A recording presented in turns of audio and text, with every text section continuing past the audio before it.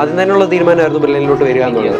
ഞാൻ തുടക്കത്തിൽ phase 2 തന്നെ ഞാൻ ജോയിൻ ചെയ്തു. കാരണം എന്നിട്ട് ഇപ്പോൾ റിസൾട്ട് വന്നപ്പോൾ ഒരുപാട് സന്തോഷമുണ്ടായിരുന്നു. എൻ്റെ അമ്മയ്ക്കൊക്കെ ഒരുപാട് ടെൻഷനായിരുന്നു ആദ്യത്തെ പ്രാവശ്യം എനിക്ക് കിട്ടാതെ പോയപ്പോൾ. അപ്പോൾ ആ വിഷമം കണ്ടതിൽ നിന്ന് ഇപ്പോൾ അവരുടെ സന്തോഷം കാണുന്നതിൽ ഒരുപാട് സന്തോഷം. ആദ്യ ചിന്തകളിൽ തന്നെ ഈ ഒരു എയിംസ് ഓൾ ഇന്ത്യ ഇൻസ്റ്റിറ്റ്യൂട്ടിൽ പോകണമെന്നാണ് ഇപ്പോൾ എൻ്റെ മനസ്സിൽ നിൽക്കുന്നത്.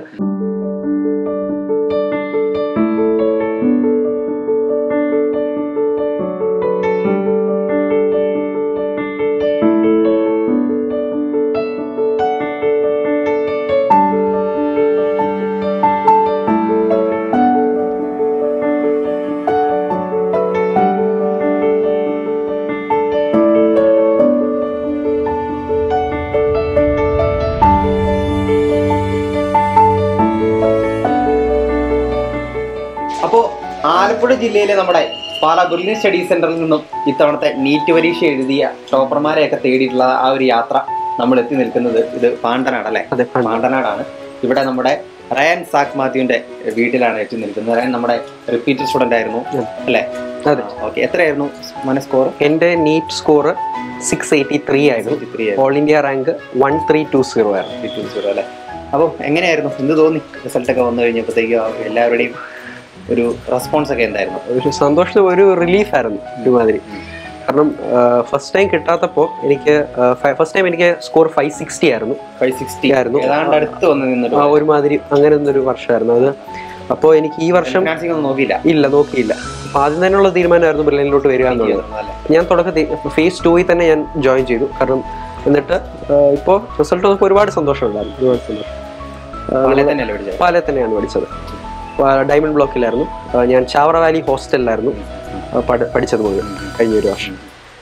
പിന്നെ നമ്മുടെ ഹോസ്റ്റൽ ലൈഫ് ഒക്കെ എങ്ങനെയുണ്ടായിരുന്നു? നല്ലതായിരുന്നു. വളരെ എനിക്ക് ബ്രില്യൻ്റെ ഹോസ്റ്റലിനോട് ഒരുപാട് റെസ്പെക്ട് തോന്നിയൊരു സമയമായിരുന്നു ആ ഒരു വർഷം. അപ്പം നമുക്ക് വേണ്ട എല്ലാ സൗകര്യങ്ങളും എപ്പോൾ ചോദിച്ചാലും എന്ത് സൗകര്യങ്ങളും ജോർജ് സാർ വരെ നേരിട്ട് വന്ന് ഹോസ്റ്റലിൽ ഏർപ്പാടാക്കി തരുമായിരുന്നു. ജോർജ് സാർ, സ്റ്റീഫൻ സാർ ഒരുപാട് സഹായങ്ങൾ അങ്ങനെ മേലും വന്നിട്ടുണ്ട്. ഈ ഡോക്ടർ ആണെന്നുള്ള ഒരു ആഗ്രഹം എങ്ങനെയായിരുന്നു? അത് ഭയങ്കര റീസെന്റ് ആയിട്ടുള്ളൊരു ഇതാണ്. കാരണം ഞാൻ 10th വരെ ബന്ധപ്പെട്ട മേഖല തന്നെയാണ്. എനിക്ക് 10th വരെ ഫിസിക്സ് ഒക്കെ ഒരുപാട് ഇഷ്ടമുള്ള സബ്ജക്റ്റുകളായിരുന്നു. അപ്പോൾ സയൻസ് ഏകദേശം മനസ്സിൽ ഉറപ്പിച്ചായിരുന്നു. പക്ഷേ മെഡിസിനിലോട്ട് വരിക എന്നുള്ളത് ആലോചിക്കുക പോലും ചെയ്യാത്തൊരു കാര്യമാണ്. അപ്പോഴാണ് 10th ഇരിക്കുമ്പോൾ എൻ്റെ ഫ്രണ്ട്സ് വഴിയാണ് ഞാൻ ബ്രില്യനെ കുറിച്ച് അറിയുന്നതും അങ്ങനെ ബ്രില്യൻ്റെ സ്ക്രീൻ ടെസ്റ്റ് എഴുതുന്നതും അങ്ങനെയാണ്. പിന്നെ ഫസ്റ്റ് സ്ക്രീനിങ് കഴിഞ്ഞ് സെക്കൻഡ് സ്ക്രീനിനാണ് എനിക്ക് കോട്ടയത്തൊക്കെ ഈ മാന്നാനത്തോട് അഡ്മിഷൻ കിട്ടുന്നത്. പിന്നെ ആലോചിച്ചു ക്ലാസ് ഒക്കെ എവിടെയായിരുന്നു? എൻ്റെ തുടക്കത്തിലെ ക്ലാസ്സുകൾ അത് ഞാൻ LKG മുതൽ 10th സ്റ്റാൻഡേർഡ് വരെ ബിലീവേഴ്സ് ചർച്ച് റെസിഡൻഷ്യൽ സ്കൂളിലായിരുന്നു, തിരുവല്ല. അത് കഴിഞ്ഞിട്ടാണ് അവിടെയുള്ള എൻ്റെ സുഹൃത്തുക്കളിൽ നിന്ന് തന്നെയാണ് ബ്രില്യനെ കുറിച്ച് അറിയുന്നതും ടെസ്റ്റ് എഴുതുന്നത്. ടെസ്റ്റ് ഉണ്ടാകുന്നത്. അതെ. അപ്പൊ അവിടെ നിന്ന് വീണ്ടും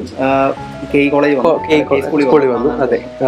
അവിടെ 2 വർഷം ഞാൻ 1 വർഷം ഓൺലൈനായിരുന്നു, വീട്ടിലായിരുന്നു പഠനം മുഴുവൻ. കോവിഡിന്റെ സമയം, കോവിഡ് ബാച്ചായിരുന്നു ഞങ്ങൾ. 2 വർഷവും ഏകദേശം ഓൺലൈൻ. +2 പോർഷൻ ഏകദേശം ക്ലാസ് എടുത്ത് കഴിഞ്ഞിട്ടാണ് ഞാൻ ഹോസ്റ്റലിലെത്തുന്നത്. അപ്പോൾ ഹോസ്റ്റലിലെത്തിയപ്പോൾ ഞാൻ ഇപ്പോൾ വീട്ടിൽ ഇരുന്നത് എൻ്റെ പഠനം കംപ്ലീറ്റ് ആക്കാൻ എനിക്ക് പറ്റിയില്ല. അത്യാവശ്യം വീട്ടിൽ ഇരിക്കുന്നതിൻ്റെ ആ പ്രഷർ ഇല്ലാത്തതിൻ്റെ ഒരുമാതിരി ഉഴപ്പുണ്ടായിരുന്നു. അപ്പോൾ അവിടെ എത്തിയപ്പോഴാണ് സംഭവത്തിൻ്റെ സീരിയസ്നെസ് ശരിക്കും മനസ്സിലാക്കുന്നത്. കാരണം നമ്മുടെ കൂടെയുള്ളവരെല്ലാം അത്രയും അതൊരു വളരെ കോമ്പറ്റീറ്റീവ് ആയിട്ടുള്ളൊരു എൻവയൺമെൻ്റ് ആയിരുന്നു കോട്ടയത്ത് മാന്നാന സ്കൂളിൽ. അപ്പോൾ അവിടെ വന്ന് ഞാൻ ഭയങ്കരമായിട്ട് അധ്വാനിക്കാൻ തുടങ്ങി. കാരണം ആ സമയത്ത് ഞാൻ വന്ന് കയറിയ എൻ്റെ ആദ്യത്തെ നീറ്റ് മോഡലിന് 208 ഒക്കെ ആയിരുന്നു എൻ്റെ സ്കോർ. അവിടുന്ന് ഞാൻ എങ്ങനെയൊക്കെയോ പഠിച്ചാണ് അവസാനം ഒരു ചെറിയ പ്രതീക്ഷ ഉണ്ടായിരുന്നു. പക്ഷേ 560 ആയിപ്പോയി. പിന്നെ ഒരു വർഷം എന്തായാലും റിപ്പീറ്റ് ചെയ്യുകയാണെന്ന് ഉറപ്പിച്ചു. കൂടുതലൊന്നും ആലോചിച്ചില്ല. കാരണം ഞങ്ങൾ ഉടനെ തന്നെ ബ്രില്യൻ്റെ സാറുകളുടെ വീഡിയോ ഓൺലൈൻ മീറ്റിങ്ങുകൾ ജോയിൻ ചെയ്യുകയും അവർ ഭയങ്കര മോട്ടിവേറ്റിംഗ് ആയിരുന്നു. കാരണം ആ സമയത്ത് ബ്രില്യനേക്കാളും നല്ലോണം ഒരു ഇൻസ്റ്റിറ്റ്യൂട്ടിന് ആ ഫേസ് ഡീൽ ചെയ്യാൻ പറ്റുമെന്ന് പോലും എനിക്ക് തോന്നുന്നില്ല. കാരണം ഞങ്ങൾ ഒരുപാട് പേര് ഫസ്റ്റ് ടൈം ശരിയാവാതെ റിപ്പീറ്റ് ചെയ്യാൻ വന്നവരുണ്ട്. അവർക്കെല്ലാം വളരെ കംഫർട്ടിംഗ് ആയിരുന്നു സാറുമാർ, പ്രത്യേകിച്ച് ജോർജ് സാർ, സ്റ്റീഫൻ സാർ, അങ്ങനെ ഇവരാണ് ഞങ്ങളോട് നേരിട്ട് ഇടപെട്ടിരുന്നത്, സന്തോഷ് സാറൊക്കെ. അപ്പോൾ അത് കഴിഞ്ഞിട്ട് ഞാൻ സെപ്റ്റംബർ തുടക്കത്തിലാണ് ഞാൻ പാലയിലോട്ട് ചാവറ വാലി ഹോസ്റ്റലിലോട്ട് വരുന്നത്. അത് കഴിഞ്ഞിട്ട് പിന്നെ ഒരുമാതിരി എൻ്റെ ഓർമ്മ അനുസരിച്ച് കാര്യങ്ങൾ ഏകദേശം എളുപ്പമായി പോയി. അതെ, പഠനത്തിൻ്റെ പ്രഷറുണ്ട്, ഒരുപാട് പഠിക്കാനുണ്ടായിരുന്നു. പക്ഷേ ഭയങ്കര സിസ്റ്റമാറ്റിക് ആയിരുന്നു. ഞങ്ങൾക്ക് ഓരോ ആഴ്ചയും ഞങ്ങളുടെ യൂണിറ്റ് മോഡലുകൾ, സിംഗിൾ ചാപ്റ്റർ മോഡലുകൾ, അതെല്ലാം മര്യാദയ്ക്ക് ചെയ്തു പോയി. പിന്നെ അത് അങ്ങനെ ചെയ്തു പോയതുകൊണ്ട് ഒരു ബുദ്ധിമുട്ടും അനുഭവിച്ചില്ലെന്നാണ് ഈ പറയാനുള്ളത്. കാരണം ഏറ്റവും അവസാനം മോഡലുകളായപ്പോൾ തന്നെ, ഇപ്പോൾ ഓൾ ടോപ്പിക് മോഡലുകളൊക്കെ വന്നപ്പോൾ തന്നെ അത് മൊത്തം ഇരുന്ന് വായിക്കാതെ തന്നെ എനിക്ക് ആ മോഡലുകളിൽ സ്കോർ ചെയ്യാൻ പറ്റുന്നുണ്ടായിരുന്നു. അതിനോട് ഏറ്റവും നന്ദി പറയാനുള്ള ബ്രില്യൻ്റെ എക്സാം സിസ്റ്റത്തെക്കുറിച്ചാണ്. ഇത്രയും ഇപ്പോൾ ഞാനാണെങ്കിൽ എൻ്റെ ക്വസ്റ്റ്യൻ പേപ്പറിൽ ഒന്നും ഞാൻ കളയാറില്ല, എല്ലാം ഞാൻ സൂക്ഷിച്ചു വെച്ചിട്ടുണ്ട്. അതൊരു പെട്ടി നിറച്ചുണ്ട്. ഇത്രയും ക്വസ്റ്റ്യൻ എങ്ങനെയാണ് ബ്രില്യൻ്റ് ഇടുന്നത് തന്നെ ചിലപ്പോൾ നമ്മൾ ആലോചിച്ചു പോകും. ഒത്തിരി പേര് പറയാറുണ്ട് ബ്രില്യൻ്റിലെ ക്വസ്റ്റ്യൻ പേപ്പർ എല്ലാം ഇങ്ങനെ ട്രൈ ചെയ്ത് ചെല്ലുമ്പോൾ നീറ്റ് എക്സാം എഴുതുമ്പോൾ സെയിം ക്വസ്റ്റ്യൻ പേപ്പർ തന്നെ. ഞാൻ ബ്രില്യൻ്റ് പ്രെഡിക്റ്റ് ചെയ്ത എക്സാക്ട് പാറ്റേൺ ആയിരുന്നു ഈ വർഷത്തെ നീറ്റ്. അത് ഞാൻ വിളിച്ചിട്ട്, ഞാൻ എക്സാം ഹോളിൽ നിന്ന് ഇറങ്ങി ഞാൻ ആദ്യം വിളിക്കുന്നത് എൻ്റെ ക്ലാസ് ടീച്ചറിനെയായിരുന്നു, അജിത് സാറിനെയായിരുന്നു. സാറിനെ വിളിച്ച് ഞാൻ ആദ്യം പറഞ്ഞതായിരുന്നു, സാറേ നമ്മൾ പ്രെഡിക്റ്റ് ചെയ്ത അതേ എക്സാം പാറ്റേൺ, ഒരു വ്യത്യാസമില്ല. കാരണം ഞങ്ങൾക്ക് ബ്രില്യൻ്റ് മോഡലുകളിലും കിട്ടിക്കൊണ്ടിരുന്നത് ബയോളജിയും കെമിസ്ട്രിയും കുറച്ചുകൂടെ സ്റ്റേറ്റ്മെൻറ്റ് ഓറിയൻറ്റഡ് ആയിട്ടുള്ള ക്വസ്റ്റ്യനും, ഫിസിക്സും അത്യാവശ്യം സ്റ്റേറ്റ്മെൻറ്റുകൾ വരുന്ന രീതിയിൽ, പക്ഷേ കുറച്ചുകൂടെ പ്രോബ്ലം ഓറിയൻറ്റഡ് ആയിട്ടുള്ള ചോദ്യങ്ങളും. എക്സാക്ട് പാറ്റേൺ ആയിരുന്നു ബ്രില്യൻ്റ് അവസാന മോഡലുകളിൽ പ്രൊഡിക്റ്റ് ചെയ്തിരുന്നത്. അപ്പോൾ അതുകൊണ്ട് തന്നെ അത്രയും ഒരു 25 മോഡലുകൾ ലാസ്റ്റ് റൗണ്ട് മോഡലുകൾ തന്നെ മാത്രം ഞങ്ങൾ എഴുതിയിട്ടുണ്ട്. അതിൻ്റെ കൂടാതെ അതിൻ്റെ പ്രിപ്പറേറ്ററി മോഡലുകളും. അപ്പോൾ അത് ഒരുപാട് ഹെൽപ്പ് ചെയ്തു എന്നാണ് പറയാനുള്ളത്. ഏതാണ് ഏറ്റവും കൂടുതൽ താല്പര്യമുള്ള ഒരു സബ്ജക്റ്റ് ഏതായിരുന്നു? എനിക്ക് ഫിസിക്സ് അന്നും ഇന്നും ഒരുപാട് ഇഷ്ടമുള്ളൊരു സബ്ജക്റ്റായിരുന്നു. എന്തായിരിക്കും കാരണം? ഞാൻ ഇങ്ങനെ ഒരുപാട് സ്റ്റുഡൻസ് സംസാരിക്കുമ്പോൾ ഇങ്ങനെ പറയാറുണ്ട് ഫിസിക്സ് ആണ് ഏറ്റവും പാടുന്നത്, ബുദ്ധിമുട്ടുള്ളത്. അപ്പം എങ്ങനെയാണ്?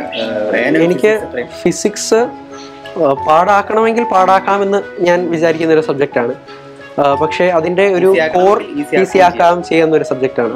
പക്ഷേ അതിൻ്റെ കോർ ഫണ്ടമെൻ്റൽസ് നമ്മുടെ തലയിലൊന്നിരിക്കുക, പിന്നെ അങ്ങനെ ബുദ്ധിമുട്ടുള്ള ചാപ്റ്ററുകൾ ഒരുപാട് പ്രോബ്ലം ചെയ്യുക, പിന്നെ അപ്പോൾ നമ്മുടെ കയ്യിലോട്ട് ആ ചാപ്റ്റർ തന്നെ വന്നുള്ളൂ. നമ്മളറിയാതെ തന്നെ നമ്മൾ ആ ചാപ്റ്ററിൻ്റെ അതേ ഉള്ളൂ നമ്മളറിയാതെ തന്നെ നമ്മൾ ആ ചാപ്റ്ററിൻ്റെ ഒഴുക്കിലോട്ടങ്ങ് പോവുക എന്നുള്ളത്. ഈ റിസൾട്ട് വന്നു കഴിഞ്ഞപ്പോൾ എന്തായിരുന്നു എല്ലാവരുടെയും ഒരു റെസ്പോൺസ്? കൂട്ടുകാരുടെയും ഫ്രണ്ട്സിൻ്റെയും ഒരുപാട് സന്തോഷമായിരുന്നു.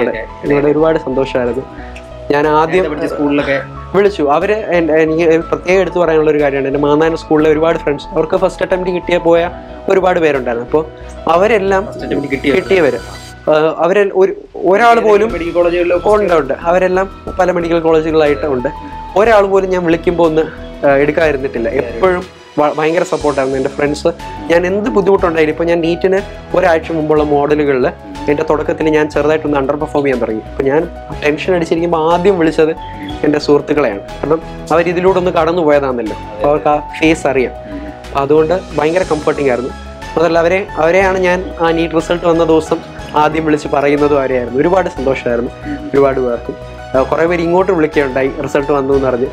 ഒരുപാട് സന്തോഷമുണ്ട്. പിന്നെ വീട്ടിൽ എൻ്റെ അമ്മയ്ക്കൊക്കെ ഒരുപാട് ടെൻഷനായിരുന്നു ആദ്യത്തെ പ്രാവശ്യം എനിക്ക് കിട്ടാതെ പോയപ്പോൾ. അപ്പോൾ ആ വിഷമം കണ്ടതിൽ നിന്ന് ഇപ്പോൾ അവരുടെ സന്തോഷം കാണുന്നതിൽ ഒരുപാട് സന്തോഷം. നേരാണ് 560 കിട്ടി. ഒന്നും കൂടെ കുറച്ചും കൂടെ ഒരു മാറ്റം വന്നിരുന്നെങ്കിൽ ഒരു പക്ഷേ കഴിഞ്ഞ കിട്ടിയില്ല നിരാശ, അങ്ങനെ നിരാശ ഉണ്ടായിരുന്നു മനസ്സിലായി. അപ്പോൾ ഉണ്ടായിരുന്നു. പക്ഷേ എല്ലാം ഒരു ദൈവനിശ്ചയം പോലെയല്ല. ഇപ്പൊ അന്ന് ജസ്റ്റ് ഒന്ന് കയറിപ്പോയി എനിക്ക് ഏതെങ്കിലും ഒരു മെഡിക്കൽ കോളേജിൽ ഒരു അഡ്മിഷൻ എന്നേ ഉള്ളൂ. ഇപ്പൊ എനിക്ക് ഇന്ത്യയിലെ തന്നെ ബെസ്റ്റ് മെഡിക്കൽ കോളേജിൽ പോകണം എന്നുള്ളൊരു സന്തോഷം. പാണ്ടനാട് നിന്ന് ഇത്രയും കിലോമീറ്റർ സഞ്ചരിച്ച് നമ്മൾ പാലായിലേക്ക് വന്നു അല്ലെ? പാലായിൽ വന്ന് പാലായിൽ ഹോസ്റ്റലിൽ അങ്ങോട്ട് ഒരു വർഷം ഉണ്ടായിരുന്നു. അപ്പൊ എങ്ങനെയായിരുന്നു വീട്ടിൽ നിന്ന് മാറി നിൽക്കുന്നതിന്റെ ഒരു ഹോം സിക്നെസ്സോ കാര്യങ്ങളോ ബുദ്ധിമുട്ടോ കാര്യങ്ങളോ ഉണ്ടായിരുന്നു? തുടക്കത്തിൽ അങ്ങനെ ഒരു പ്രശ്നമില്ലായിരുന്നു. കാരണം ഞാൻ മാന്നാനത്ത് ഹോസ്റ്റലിൽ നിന്നുകൊണ്ട് അങ്ങനെ ഒരു പ്രശ്നമില്ലായിരുന്നു. അപ്പോൾ ആ ഹോസ്റ്റലിൽ ആദ്യമായിട്ട് വരുന്ന കുറച്ച് പേരിലായിരുന്നു. അപ്പോൾ ഉടനെ തന്നെ സുഹൃത്തുക്കൾ ഉണ്ടാക്കാനും. അപ്പോൾ ഞാൻ ചാവറ വാലി ഹോസ്റ്റലിലായിരുന്നു. ക്യാമ്പസിന് വളരെ അടുത്തായിരുന്നു. അപ്പോൾ നടന്നു പോകാനുള്ള ദൂരമേ ഉള്ളായിരുന്നു. അത് വളരെ കൺവീനിയൻ്റ് ആയിരുന്നു. കാരണം റെഫറൻസിന് പോകണമെങ്കിലോ പെട്ടെന്നൊരു പ്രൊഫസറിനോട് ഒരു ഡൗട്ട് ചോദിക്കാൻ തോന്നിയാലോ വളരെ ആക്സസബിൾ ആയിരുന്നു ബ്രില്യൻ്റ് ഫെസിലിറ്റീസ്. ഏറ്റവും പറയാനുള്ളത് അതൊരു ഭയങ്കര നല്ല എൻവയൺമെൻ്റ് ആയിരുന്നു. കമ്പറ്റീറ്റീവ് ആണ്, പക്ഷെ അതൊരു ടോക്സിക് ലെവലിലോട്ട് പോകാത്ത അത്ര നല്ല ഒരു അനുഭവമായിരുന്നു. കാരണം എന്താവശ്യം ഉണ്ടെങ്കിലും നമ്മൾ തൊട്ടപ്പുറത്തുള്ള ഒരു സുഹൃത്തിനോട് ചോദിച്ചാൽ അവൻ സഹായിക്കാൻ എപ്പോഴും തയ്യാറായിരുന്നു. പ്രത്യേകിച്ച് എനിക്ക് എടുത്തു പറയാനുള്ളത് ഞങ്ങളുടെ ഹോസ്റ്റൽ വാർഡന്മാർ, ഞങ്ങളുടെ മേലിൽ എപ്പോഴും ഒരു കണ്ണുണ്ടായിരുന്നു ഞങ്ങളുടെ എല്ലാ ആവശ്യത്തിനും. ഇപ്പോൾ എന്താവശ്യം പറഞ്ഞാലും സാറും ഞങ്ങളുടെ ഹോസ്റ്റൽ വാർഡന്മാർ അജയ് രാഘവ് സാറും പിന്നെ ആഷിത് സാറുമായിരുന്നു. പിന്നെ മുകളിൽ IIT വിദ്യാർത്ഥികളെ മേൽനോട്ടത്തിന് മിഥുൻ സാറും ഉണ്ടായിരുന്നു. അപ്പോൾ അജയ് സാറിനും ആഷിത് സാറിനും പ്രത്യേക ഒരു നന്ദി പറയാൻ തോന്നുന്നു ഇപ്പോൾ. കാരണം ഒരുപാട് സഹായിച്ചിട്ടുണ്ട്. ഞങ്ങളുടെ ഈ മൊമെന്റിലേക്ക് കോൺട്രിബ്യൂട്ട് ചെയ്ത കാര്യങ്ങളാണെന്ന് ഞാൻ വിശ്വസിക്കുന്നു. പിന്നെ അതുമാത്രമല്ല ഹോസ്റ്റലിൽ ഉണ്ടായിരുന്ന എൻ്റെ സുഹൃത്തുക്കൾ, എൻ്റെ റൂംമേറ്റ്സ്, ഇത്രയും സപ്പോർട്ടീവായിട്ടുള്ളൊരു ഗ്രൂപ്പിനെ വേറെ എവിടെയും കിട്ടുമെന്ന് എനിക്ക് തോന്നിയില്ല. കാരണം അത്ര സപ്പോർട്ടീവ് ആയിരുന്നു. ഒരു ദിവസം മാർക്ക് കുറഞ്ഞാൽ ഞങ്ങളിങ്ങനെ പഠനത്തിൽ നിന്ന് ഒരു സെക്കൻഡ് ഒന്ന് ചിന്ത മാറ്റി ഞങ്ങൾ ചുമ്മാ ഇരുന്ന് സംസാരിക്കുമായിരുന്നു. മാർക്കിനെ കുറിച്ചും വരുന്ന എക്സാമുകളെ കുറിച്ചും അതൊക്കെ ഒരുപാട് സഹായിക്കുമായിരുന്നു. മനസ്സിനെ ഒരു ഹെൽത്തി കോമ്പറ്റീഷൻ ആയിരുന്നു. കാരണം അത് ഹെൽപ്പും ചെയ്തിട്ടുണ്ട്. കാരണം ഞങ്ങൾ ഒരുപാട് കാര്യങ്ങളിൽ തമ്മിൽ ചലഞ്ച് ചെയ്യുന്നതായിട്ട് തോന്നി എനിക്ക്. ഡിസ്കസ് ചെയ്യാനും പല കാര്യങ്ങളും ഡൗട്ടും കാര്യങ്ങളൊക്കെ ക്ലിയർ ചെയ്യാനും ഒരു കോമ്പറ്റീഷൻ ആയിട്ട് മുമ്പോട്ട് പോകുമ്പോഴൊക്കെ ഉണ്ടായിരുന്നു. ഞങ്ങൾക്ക് ഒരു സ്റ്റഡി ഹോളും ഒരു ലൈബ്രറിയും സെറ്റ് ചെയ്തിട്ടുണ്ടായിരുന്നു. ഇപ്പോൾ മുറി ഇരുന്ന് പഠിക്കേണ്ടാത്തവർക്ക് ഒരു സ്റ്റഡി ഹോളും ലൈബ്രറി സെറ്റ് ചെയ്തിട്ടുണ്ടായിരുന്നു.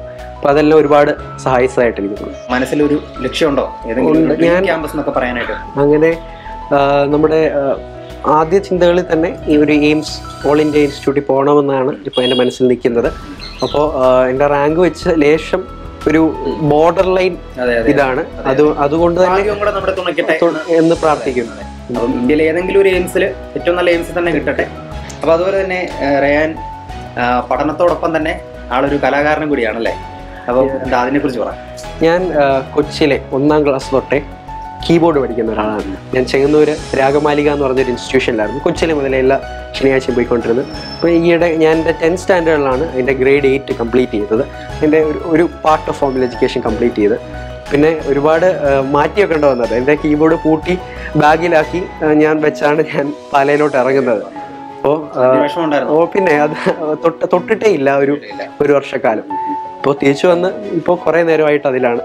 അപ്പോൾ ആ ഒരു വർഷം കഴിഞ്ഞ് തിരിച്ചു വന്നപ്പോഴത്തേക്ക് ആ ഒരു ടച്ച് വിട്ട് പോകുന്ന പിന്നെ അത് നമുക്ക് റിഫ്രഷ് ചെയ്തെടുക്കാനുള്ള ഒരു ടൈം ഉണ്ടായിരുന്നു. ഞാൻ കുറേ നാള് ഇപ്പോൾ അതിലായിട്ട് എൻ്റെ സമയം ചെലവഴിക്കുകയായിരുന്നു. ഇപ്പം അങ്ങോട്ട് അഡ്മിഷനും കാര്യങ്ങളൊക്കെ ആയിട്ട് ഇനിയും കൂടുതൽ തിരക്കുകളിലേക്കൊക്കെ പോവുകയാണ്. ക്ലാസ്സുകളൊക്കെ തുടങ്ങുമ്പോൾ കൂടുതൽ ഗൗരവമായിട്ട് തന്നെ പഠിക്കാൻ പോകാൻ. പക്ഷെ അതോടൊപ്പം തന്നെ ഇത്തരത്തിലുള്ള കലാപരമായ കഴിവുകൾ പുറത്ത് കാണിക്കാൻ പറ്റുന്ന സാഹചര്യങ്ങളാണ് ഇനി വരുന്ന കോളേജ് ജീവിതം എന്നൊക്കെ പറയുന്നല്ലേ. എവിടെയായാലും ഇന്ത്യയിൽ ഏത് മെഡിക്കൽ കോളേജിലായാലും നിങ്ങൾക്ക് അതിനുള്ള ഓപ്പർച്യൂണിറ്റീസും കാര്യങ്ങളൊക്കെ അവിടെ കിട്ടും. തീർച്ചയായിട്ടും അതും ആ രീതിയിൽ തന്നെ മുമ്പോട്ട് പോകണം. അപ്പോൾ ഇപ്പൊ പഠിക്കുന്നുണ്ടോ? അത് ഇല്ല, ഞാൻ എൻ്റെ ഫോർമൽ എഡ്യൂക്കേഷൻ്റെ ആ ആദ്യ ഭാഗം ഞാൻ കഴിഞ്ഞു. എങ്ങനെ സ്റ്റേജ് പെർഫോമൻസോ അങ്ങനെ എന്തെങ്കിലും ചെയ്യാറുണ്ടോ? ഞാൻ പള്ളിയിൽ ക്വയറിന് വേണ്ടി നിത്യം വായിക്കുന്നുണ്ട്. അതല്ലാതെ എൻ്റെ സ്കൂളുകൾക്ക് വേണ്ടിയും അങ്ങനെ ചെറിയ പരിപാടികൾക്ക്. ഇൻസ്പിറേഷൻ അങ്ങനെ ആരെങ്കിലും ഉണ്ടോ? മ്യൂസിക് അല്ലാതെ പാടുവോ? ഇല്ല, പാടില്ല. ഇല്ല, കീബോർഡ് വായിക്കും. എങ്ങനെയാ സിനിമ, അതായത് ഫിലിം സോങ്ങുകളൊക്കെ? ഇപ്പോൾ ഞാൻ കഴിഞ്ഞ കുറേ നാളെ ഞാൻ പറഞ്ഞില്ലേ പള്ളിയിലെ പാട്ടുകളായിരുന്നു ഫോക്കസ് ചെയ്യുന്നത്. പക്ഷെ ഞാൻ പുറത്തോട്ട് എൻ്റെ കംഫർട്ട് സോണിൽ നിന്ന് പുറത്തോട്ട് വരാൻ ശ്രമിക്കുന്നുണ്ട്. അപ്പോൾ വായിക്കും, വേറെ പാട്ടുകളും വായിക്കും.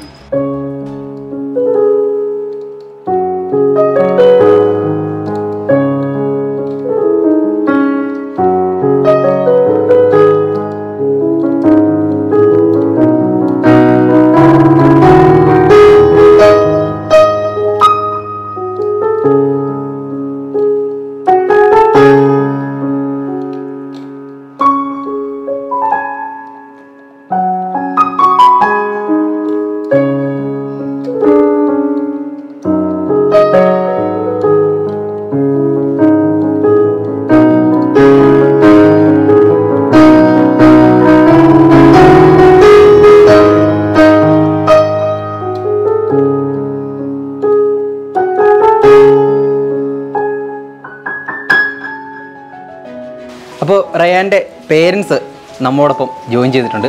അപ്പം റയാൻ്റെ അമ്മയാണല്ലേ? അമ്മയും അതുപോലെ തന്നെ ഗ്രാൻഡ് മദറാണ്, അനിയൻ ആണ്. അപ്പം അമ്മ പറയൂ, എന്താണ് ഇപ്പോഴത്തെ ഒരു? ഒരുപാട് സന്തോഷം. As A mother പ്രൗഡായിരിക്കുന്നു. വളരെ സന്തോഷം. എല്ലാം ഒരു ഗോഡ്സ് ഗ്രേസിൻ്റെ കരുതാനാണ് ആഗ്രഹിക്കുന്നത്. ബ്രെല്ലിൽ തന്ന എല്ലാ സപ്പോർട്ടിനും ഒരുപാട് നന്ദിയുണ്ട്. കാരണം റയാനെ സംബന്ധിച്ചിടത്തോളം റയാൻ നന്നായിട്ട് ചെറിയ ക്ലാസ് മുതൽ നന്നായിട്ട് ക്ലാസ് ടോപ്പറും 10th സ്കൂൾ ടോപ്പറും ഒക്കെ ആയിട്ടാണ് പഠിച്ചു വന്നത്. എങ്കിലും ഫസ്റ്റ് ചാൻസിൽ നമുക്ക് കിട്ടാതെ വന്നപ്പോൾ സെക്കൻഡ് ചാൻസിൽ ബ്രില്യൻ നൽകിയ ഒരു സപ്പോർട്ട് കൊണ്ട് മാത്രമാണ് റയാൻ ഈ അവസ്ഥയിൽ എത്തിയിരിക്കുന്നത്. ഇത്രയും നല്ലൊരു റാങ്ക് കരസ്ഥമാക്കാൻ. ഞാൻ സൗത്ത് ഇന്ത്യൻ ബാങ്കിൻ്റെ തിരുവല്ല കുട്ടപ്പുഴ ബ്രാഞ്ചിൽ മാനേജറായിട്ട് വർക്ക് ചെയ്യുന്നു.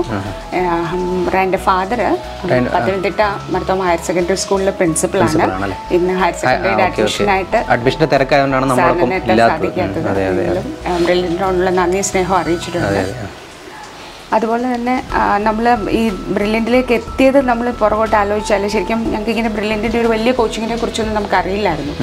10th സ്റ്റാൻഡേർഡിൽ പഠിക്കുമ്പോഴാണ് ഇവൻ മോൻ്റെ ഫ്രണ്ട്സാണ് പറയണത്, റയാൻ ഇങ്ങനെ ബ്രില്യൻ്റ് എക്സാം നടത്തുന്നുണ്ട്, നീ എഴുതുന്നോ ചോദിച്ചു.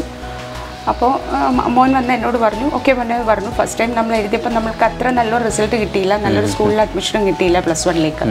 പക്ഷേ നെക്സ്റ്റ് ടൈം അവൻ നല്ല ഒരു എഫേർട്ട് തന്നെ ഒരു ഫൗണ്ടേഷൻ കോഴ്സോ ഒന്നും ഇല്ലാതെ തന്നെ എഫേർട്ട് എടുത്തിട്ടാണ് നെക്സ്റ്റ് ടൈം ആ സ്ക്രീനിങ് ടെസ്റ്റ് നടത്തിയപ്പം നമുക്ക് കോട്ടയം KE മാന്നാനത്തിൽ സ്റ്റേറ്റ് സിലബസിൽ അഡ്മിഷൻ ലഭിച്ചു. പക്ഷേ +1 സമയത്ത് കൊറോണ ആയതുകൊണ്ട് ഫുൾ ഓൺലൈൻ ക്ലാസ്സിലെ വീട്ടിലായിരുന്നു. അപ്പോൾ അതിൻ്റേതായ ഒരു ചെറിയ പോരായ്മകൾ വന്നിട്ടുണ്ട്. സെക്കൻഡ് ഇയറിൽ നമ്മൾ ഹോസ്റ്റലിൽ കൊണ്ടാക്കി. പിന്നെ അതിനുശേഷം കഴിഞ്ഞ വർഷം ബിലോ 600 ആയിരുന്നു, അറൗണ്ട് 600 ആയിരുന്നു റാങ്ക്. ഇപ്രാവശ്യം നല്ല സ്കോർ കരസ്ഥമാക്കാൻ സാധിച്ചു. അത് വളരെ സന്തോഷമുണ്ട്. നല്ല ഹാർഡ് വർക്കിംഗ് ആണ്. എസ്പെഷ്യലി എക്സാം ഡേയ്സിൽ നല്ല സ്ട്രഗിൾ ചെയ്യും, അല്ലാത്തപ്പോൾ വളരെ റിലാക്സ്ഡും ആണ്. പിന്നെ നമ്മൾ അങ്ങനെ ഒരു ഡോക്ടറാക്കണം എന്നുള്ള സങ്കല്പത്തിലൊന്നും അല്ല നമ്മൾ വളർത്തിയതും. ആൾക്കും അങ്ങനെ ഒരു ചിന്തയൊന്നും ഇല്ലായിരുന്നു. അപ്പം നമ്മുടെ ഒരു ഫാമിലി ഫ്രണ്ടിൻ്റെ മോള് ഇങ്ങനെ ഞങ്ങൾ പറഞ്ഞു, മോളെ റേന എന്താ ചെയ്യേണ്ടതെന്ന് ചോദിച്ചപ്പോൾ അവളെ ഒരു ഇത് പറഞ്ഞു. അവളിപ്പോൾ കോട്ടയം മെഡിക്കൽ കോളേജിലാണ് പഠിക്കുന്നത്. എന്നോട് പറഞ്ഞു, ആൻറ്റി റേന ഞങ്ങൾ ബ്രില്യൻറ്റിലേക്ക് വിട്ടേക്ക്, ബാക്കിയൊക്കെ അവർ നോക്കിക്കോളും എന്ന് പറഞ്ഞു. അപ്പോൾ ആക്ച്വലി അതാണ് സംഭവിച്ചത്. നമ്മൾ +1 അഡ്മിഷൻ എടുത്ത് ബ്രില്യൻറ്റിൻ്റെ കോച്ചിങ് കൂടെ ആയിക്കഴിഞ്ഞപ്പോൾ ഫുൾ അവിടുത്തെ ആ ഒരു കോച്ചിങ്ങും ആ ഒരു മോട്ടിവേഷനും പിന്നെ സീനിയേഴ്സിൻ്റെ ഒക്കെ എക്സ്പീരിയൻസും ഒക്കെ കൊണ്ടായിരിക്കാം ഇപ്പോൾ ആ പ്രൊഫഷനോടൊരു പാഷനും ഒക്കെ തന്നെ വന്നിട്ടുണ്ട്. തുടർന്നും അതിൽ ഫാമിലിയിൽ വേറെ ഡോക്ടർമാരുണ്ടോ? ഫാമിലിയിൽ ഹസ്ബൻഡ് ബ്രദറിൻ്റെ വൈഫ് ഡോക്ടറാണ്, പക്ഷെ അവരിവിടെ ഇല്ല, അവർ ദുബായിലാണ്. അപ്പോൾ ആ ഒരു ബാക്ക്ഗ്രൗണ്ടൊന്നും നമുക്ക് കിട്ടിയിട്ടില്ല. ഇവിടെ ഇപ്പോൾ ആരുമില്ല, ഞങ്ങൾ രണ്ടും ഡിഫറെൻറ്റ് ബാക്ക്ഗ്രൗണ്ടിലാണ്. അപ്പോൾ അതുകൊണ്ട് ഒരുപാട് സന്തോഷം. പിന്നെ ആളെങ്ങനെയായിരുന്നു? ചെറുപ്പം മുതലേ ഇങ്ങനെ പഠിക്കുന്ന ഒരു ടൈപ്പായിരുന്നു? മുതലേ നന്നായിട്ട് പഠിക്കും. എല്ലാ ക്ലാസ്സിലും മിക്കവാറും എല്ലാം ക്ലാസ് ടോപ്പറായിട്ട് തന്നെയാണ് വന്നത്. പക്ഷേ എവിടെയായിരുന്നു സ്കൂൾ പഠനമൊക്കെ? സ്കൂൾ 10th സ്റ്റാൻഡേർഡ് വരെ തിരുവല്ല ബിലീവേഴ്സ് റെസിഡൻഷ്യൽ സ്കൂളിലായിരുന്നു. LKG to 10th, 11th and 12th KE മാന്നാനത്തായിരുന്നു. പിന്നെ അങ്ങനെ ഫുൾ പഠിപ്പിച്ചിട്ടും അല്ല, അവൻ എൻജോയ് ചെയ്യേണ്ട സമയത്ത് നന്നായിട്ട് എൻജോയ് ചെയ്യും. TV ആണെങ്കിലും പള്ളിയിലെ ചേർച്ച് ആക്ടിവിറ്റീസിനും എല്ലാം കീബോർഡും കൊയറിനും ലീഡ് ചെയ്യാനും എല്ലാത്തിലും അവൻ നന്നായിട്ട് ടൈം കണ്ടെത്തുകയും ചെയ്യും. ഒപ്പം പരീക്ഷാ സമയത്ത് നല്ലതായിട്ട് ഹാർഡ് വർക്ക് ചെയ്യും. അത് പഠിക്കേണ്ട സമയത്ത് മറ്റു പരിപാടികളെല്ലാം മാറ്റി വെച്ചിട്ട് തീർച്ചയായിട്ടും അത് അപ്രിസിയേറ്റ് ചെയ്യുന്നതാണ്. കാരണം ഞങ്ങളുടെ ഒന്നും ഒരു സപ്പോർട്ടും ഇല്ലാതെ തന്നെയാണ് പഠിക്കുന്നത്, ഒരു ട്യൂഷനോ ഒന്നും ഇല്ലാതെ. പിന്നെ +1 +2 കോച്ചിങ്ങിൽ ഈ ഒരു വിജയത്തിൻ്റെ പിന്നിൽ തീർത്തും ബ്രില്യൻ്റ് തന്നെയാണ് എന്ന് നല്ല സന്തോഷത്തോടും അഭിമാനത്തോടും കൂടി പറയാനായിട്ട് ആഗ്രഹിക്കുന്നു. അപ്പോൾ റേൻ്റെ വലിയമേലെ 3 ആൺമക്കളുണ്ട് എനിക്ക്. അതിൽ ഇളയ മോനാണ് ഇവിടെ. ഇളയ മോനാണ് റേൻ്റെ ഫാദർ. അപ്പോൾ അവരുടെ ഇവിടെ നാട്ടിലാണ് ഞാൻ താമസിക്കുന്നത്. ഇവര് രണ്ടുപേരും ഞാനിവിടെ കഴിയില്ല. പകല് എവിടെയാണോ ശരിക്കും ഇപ്പൊ എന്താ തോന്നുന്നേ? ഇപ്പം അല്ലെങ്കിൽ നേരത്തെ പഠിക്കാൻ പഠിക്കാൻ ശല്യം, ആൺകൊരു ശല്യം, ഒരു സപ്പോർട്ടില്ല. അപ്പൊ അമ്മയ്ക്ക് എന്താ പറയാനുള്ളത്? അതായത് ഇപ്പം ഫാമിലിയിലേക്ക് ഒരു ഡോക്ടർ വരുന്നു അല്ലെ, കൊച്ചുമോൻ ഡോക്ടർ ആവുകയാണ്.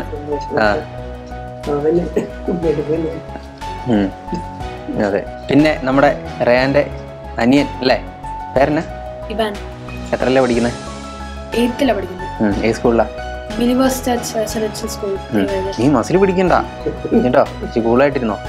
അപ്പൊ എന്നാ പറയാനുള്ളത്? ചേട്ടൻ ഡോക്ടർ ആവുമല്ലേ, ഭാവിയിലേക്കുള്ള ഒരു ഡോക്ടറാണ്, അതിനുള്ളൊരു ചുവടുവെപ്പ് കൂടെ വെച്ച് കഴിഞ്ഞു. ഇപ്പൊ എന്താ പറയാനുള്ളത്? വളരെ സന്തോഷമുണ്ട്. ഇത്രയും നാളും പഠിച്ചുകൊണ്ട് വന്നു, അതിന്റെ ഗുണം കിട്ടി അല്ലേ? നിനക്ക് എന്താവാൻ ആഗ്രഹം? എനിക്കൊരു ഫുട്ബോളർ ആകാൻ ആഗ്രഹം. ഫുട്ബോളർ, നല്ലൊരു ആഗ്രഹമാണ്. അപ്പം അതിന് വേണ്ടിയിട്ടുള്ള ശ്രമങ്ങൾ നടത്തുന്നുണ്ടോ? നന്നായിട്ട് കളിക്കുമോ? അപ്പോൾ മാം നേരത്തെ സൂചിപ്പിച്ചു, മാം ബാങ്ക് മാനേജറാണ്, അതുപോലെ തന്നെ എൻ്റെ ഫാദർ സ്കൂളിലെ പ്രിൻസിപ്പളാണ്. അപ്പോൾ രണ്ടുപേരും വളരെ തിരക്കിട്ട ജോലിയിൽ അല്ലേ, ഫുൾ ടൈം നിങ്ങൾ തിരക്കിട്ട ജോലിയിലൊക്കെ പോകുന്ന ആളുകളല്ലേ. അപ്പോൾ എത്രത്തോളം ശ്രദ്ധിക്കാൻ പറ്റിയിട്ടുണ്ട് റേൻ്റെ പഠിത്തവും, അതുപോലെ തന്നെ ഇപ്പം അനിയൻ്റെ ആയാലും പഠിത്തവും കാര്യങ്ങളൊക്കെ ശ്രദ്ധിക്കാനായിട്ട് നിങ്ങൾക്ക് സാധിക്കാറുണ്ടോ? ഞങ്ങൾ ഞങ്ങൾ രണ്ടുപേരും ശരിക്കും രാവിലെ പോയ വൈകിട്ട് സന്ധ്യ കഴിഞ്ഞും ഞങ്ങളെത്തുമ്പോഴത്തേക്കും ഒരു 7-8 മണിയാവും. അതുകൊണ്ട് റാങ്ക് സ്റ്റഡീസിൽ നമ്മൾ ഇടപെട്ടിട്ടേ ഇല്ല. ഇടപെടേണ്ട ആവശ്യമില്ല. LKG UKG ആ ടൈം തൊട്ട് തന്നെ പഠിച്ചോളും. നമ്മൾ ചെറിയ സപ്പോർട്ട് അല്ലാതെ ആവശ്യമായിട്ടൊക്കെ കൊടുത്തിട്ടേ ഉള്ളൂ.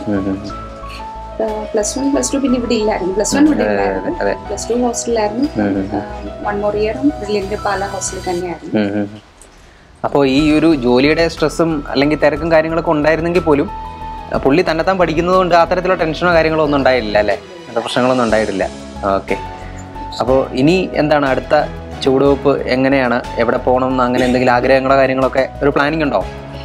പ്ലാനിങ് റാങ്ക് അനുസരിച്ച് എന്റെ ആഗ്രഹം അനുസരിച്ച് എയിംസിൽ എവിടെയെങ്കിലും കിട്ടണം. എയിംസിൽ എവിടെയെങ്കിലും ഇന്ത്യയിൽ എവിടെയെങ്കിലും കിട്ടണം എന്നുള്ളതല്ലേ? കിട്ടിയാൽ നമ്മൾ ഓപ്ഷൻ എടുക്കും. മറ്റു ഓപ്ഷൻസിലേക്ക്.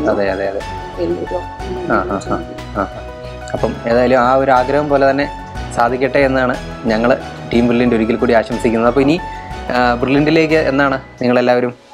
വിക്ടറി ഡേക്ക്. യെസ്, തീർച്ചയായും. അതെ. സന്തോഷം പാർട്ടിസിപ്പേറ്റ് ചെയ്യാൻ, എസ്പെഷ്യലി 100 റാങ്കിനകത്തായതുകൊണ്ട്. അതെ. തീർച്ചയായിട്ടും. പിന്നെ അപ്പം ആ ഒരു വേദിയിൽ വന്ന് യെസ്, തീർച്ചയായിട്ടും. ഒപ്പം മോനെ ഗൈഡ് ചെയ്ത അജിത് സാർ ആയിരുന്നു class teacher. Ajith സാറിനോടും last year Reenu മാം ആയിരുന്നു. എല്ലാവരോടും പ്രത്യേകിച്ച് ഞങ്ങൾ പല സമയങ്ങളിലും രാത്രിയിലൊക്കെ സാറിനെ വിളിച്ചിട്ടുണ്ട്. സാറേ മാർക്ക് കുറയുന്നുണ്ട്, ടെൻഷനാണ്. ഇച്ചിരി ആ കാര്യത്തിലുണ്ട്. മാർക്ക് കുറയുമ്പോൾ കുറച്ച് ടെൻഷനാവും. അപ്പം ഞാൻ ഇത്തിരി പ്രാവശ്യം അജിത് സാറിനെ ഡിസ്റ്റർബ് ചെയ്തിട്ടുണ്ട്. സാർ ഒന്ന് നോക്കിയേക്കണെന്ന് പറഞ്ഞാൽ അപ്പം തന്നെ സാർ ഹോസ്റ്റലിൽ വിളിച്ച് വാർഡിനോട് പറഞ്ഞിട്ട് ഹീസ് ഓക്കെ, ഇത് മറുപടി എനിക്ക് തരും ഏത് ടൈമിലും. അതുപോലെ തന്നെ ഇടയ്ക്ക് ഫാദർ പറഞ്ഞിട്ട് കൗൺസിലിംഗ് ക്ലാസ് വേണം. അപ്പോൾ അതൊക്കെയും അവിടെ അതിന്റെ അറേഞ്ച്മെന്റ് വളരെ ഭംഗിയായിട്ട് നടത്തി തന്നു. അതിലുള്ള സന്തോഷവും. ശരി. അപ്പം ഞാൻ നേരത്തെ പറഞ്ഞ പോലെ തന്നെ ഇനിയുള്ള ഭാവി ജീവിതത്തിൽ ഈ പറഞ്ഞ പോലെ നല്ല ആഗ്രഹിച്ച ആ ഒരു ഇൻസ്റ്റിറ്റ്യൂട്ട് തന്നെ കിട്ടട്ടെ എന്നാണ് ഞങ്ങൾ ആശംസിക്കുന്നത്. അപ്പോൾ എല്ലാവർക്കും താങ്ക്സ്. എൻട്രൻസ് സംബന്ധമായ വാർത്തകളും അപ്ഡേഷനുകളും ഏറ്റവും വേഗം ആധികാരികമായി അറിയാൻ ബ്രില്യൻറ്റ് സ്റ്റഡി സെന്റർ പാല യൂട്യൂബ് ചാനൽ സബ്സ്ക്രൈബ് ചെയ്യുക. ബെൽ ഐക്കൺ അമർത്തുക. ഈ വീഡിയോ മറ്റ് സുഹൃത്തുക്കളിലേക്കും ഷെയർ ചെയ്ത് നൽകുക.